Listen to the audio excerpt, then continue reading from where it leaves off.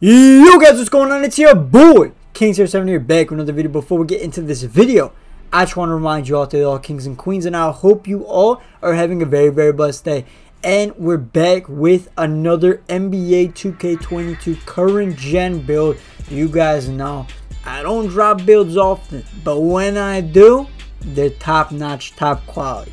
I was just a joke, you know. I'm dropping builds basically every single day. So if you are new, drop a like. And if you do want to see builds and test out builds, this is definitely the channel to check out. So make sure you drop a sub if you're feeling extra generous today. But we're going to be showing you guys a point guard build. And before we go into the attributes, if you are a fan of Ja Morant, I promise you this is the closest thing you're going to get to Ja Morant in NBA 2K22 current gen. Because this build, it's a demon, bro. This build, trust me. So the pie chart.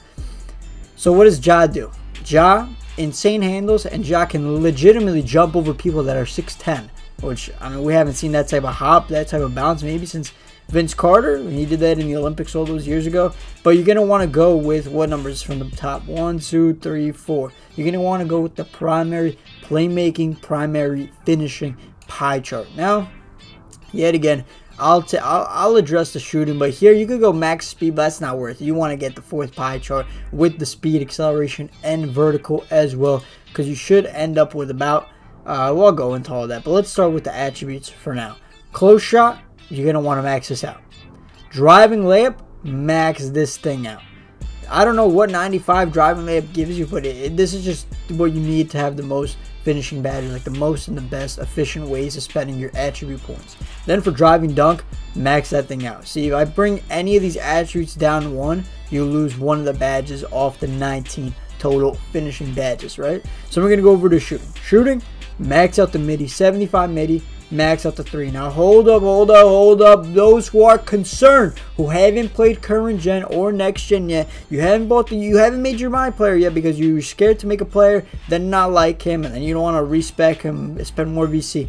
I assure those people that haven't made their builds yet and haven't played 2K yet that 67 3-ball is straight money, bro. Straight money in the bag, bro. I swear I saw Badge Bug upload a current gen video with a 53 3-ball greening everything, bro, on a pure lock. And on my main build, I have a 62 3-ball and it's straight green. So this is more than enough. Do not be scared of making this build because you see that 3-ball, right? So you're going to max out the free throw. If it is strictly a park build, I would still max out the free throw because you do need it just to get the shooting badges, because the shooting badges are going to help for sure. And then you're going to want to put this up till you get 11. So it's going to be 63 post fade. So you got 19 finishing, 11 shooting. Then when it comes to playmaking, the second Hall of Fame category you get on this build, you're going to want to max out pass accuracy, max out ball handle, and for post control, you want to put it up just 1. Just to get the 23 playmaking. So how many badges is this real quick? That's 30. Hold up. Is this the most badges you... Wait a second. I think this is the most badges you could get in current gen, because that right there, that's 53 badges. And we still have 138 attribute upgrades remaining.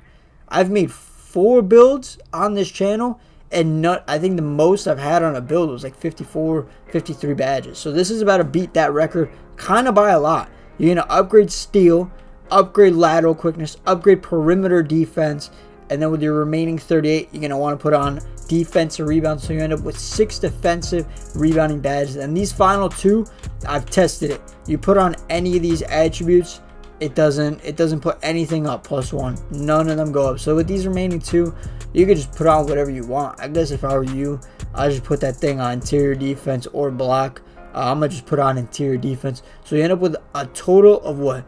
Of 59 badges, if my math is correct, and I'm pretty sure my math is indeed correct here.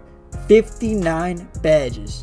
It's unreal. Some body shape, I usually just go built, and then here you could go 6'5", right? Because you don't, I don't know, it's tricky because if you go 6'5", you only lose, actually you want to get every single dribble animation, so I would go 6'4". But is that really worth? Like, you get +1 close shot, +3 standing dunk, which doesn't matter at all. You lose 2 ball handling, and you get +1 on interior block, offensive rebounding, -1 on steal. Yeah, it's just not worth it. So you're gonna want to put your player to 6'2", 6'3". You could, I mean 6'3". You could go 6'2". The only thing you lose is 1 driving dunk, but that actually is very important because you want to get 86 driving dunk. So to get the elite small contact dunks. And if you go 6'2", you're going to lose out on that because you're only going to get 85 driving dunk and 99 overall. So we're going to go 6'3". So let me recap. You're going to get elite small contact dunks. You can green. You can get every ball handle animation in the game. And then look at those defensive attributes. They're really not bad at all. Then you could put your weight up to, like, you could put it all the way down, right? And you could end up with 99 speed, 98 acceleration. But are you okay with only having 44 strength? Like, if you're okay with that and you just want to be fast as fuck, go right ahead. And you can have 99 speed, 99 speed, 99 acceleration, and was that 87 or 97 vertical, which is unreal. But in terms of wingspan, I would really, I think I will maybe max it out, to be honest. If you max it out, you lose 2 on 3. So you're going to end up with a 69-3, 76 midi. And you just have a long wingspan. You get -2 in your ball handle. That's fine. You get +3 steal. Like your defensive attributes, +3 steal, +1 lateral quickness, +2 perimeter D. And just like having a long wingspan, I think it's going to help a lot. I think it's going to make up a lot for your lack of strength. Overall, I really do think it's worth going maximum wingspan.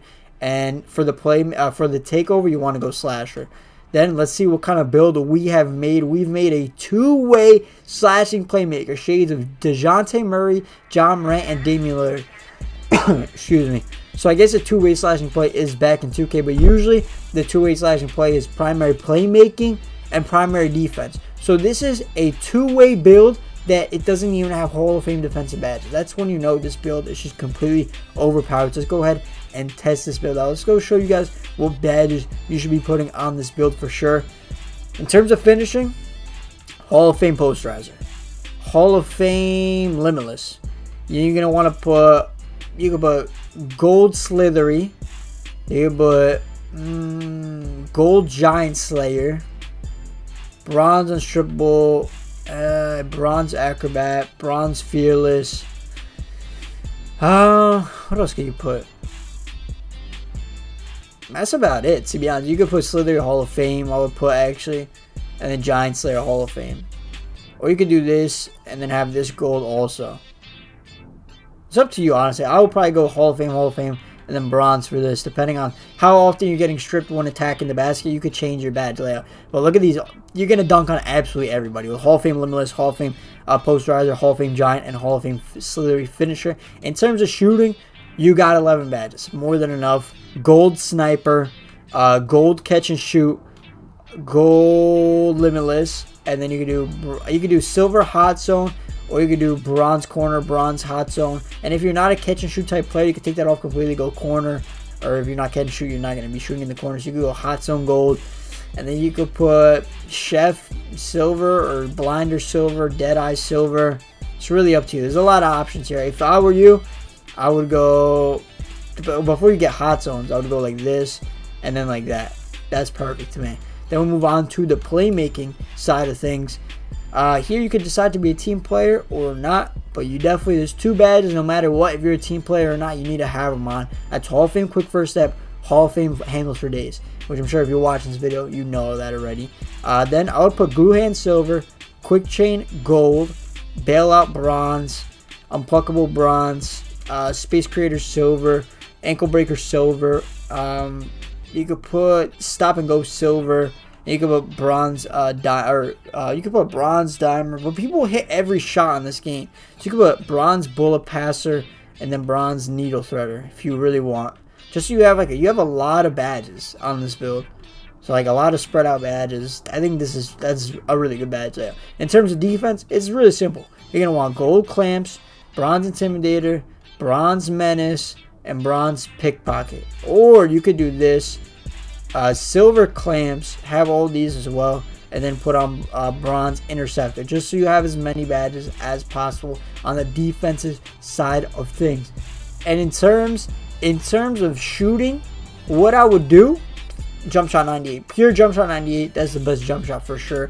And guys, if you do enjoy this build and you do make it, as always, comment down below if you use it and what you think about it, and comment down below if you think there's any possible way that you can make this build better. But guys, if you did overall enjoy the build, make sure to drop a like, comment, and subscribe. It's been your boy, King7. I'm out. Peace.